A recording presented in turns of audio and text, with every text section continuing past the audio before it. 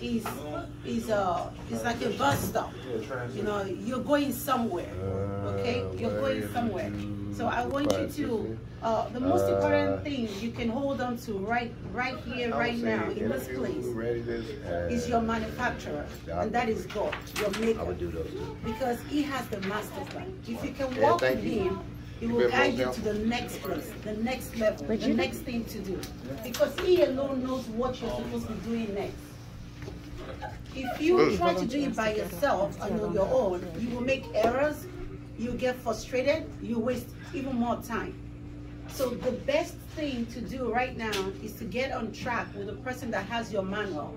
Everything about you is in His hand. So I want to encourage you to walk with Him, and He will definitely guide you.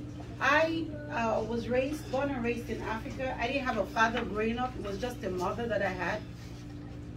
We didn't have much to eat. We barely had anything. But my mom struggled a lot to send us to schools.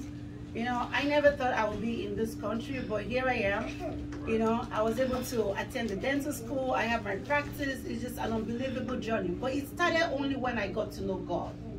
When I started working with Him and He began to tell me who I am right now in Christ. He told me, look, you are now my daughter, and I own the whole heaven and the whole earth. He said it belongs to Him. So automatically, I have an inheritance in Him. Does that make sense? So every father leaves an inheritance for their children. God has an inheritance for you. But you can only be a part of that inheritance when you begin to walk with Him. So I just want to encourage you, the most important thing you can do is to give your life to Him and allow Him to direct you. Because there is no other way. I can tell you that. There's just no other way. He's the only one that can make it good for you. He can make it easy. He can make it, you can have favor. And the things that took people 10 years to do, He will do it for you in a twinkling of an eye. So this is not your destination. You're going somewhere. This is a bus stop. It's a transitional phase for you. So God is going to do new things for you. I mean, this is my first time here. If anybody, and I can reach out to the coordinators. I'm a dentist. If you ever have any dental need, I'll be willing to do that for you free of charge.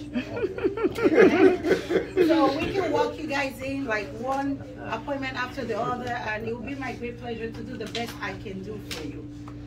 So I just want to encourage you, do the best you can, but most importantly, hold on to God.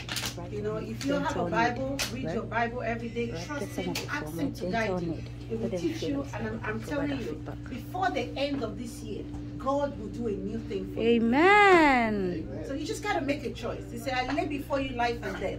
Choose life.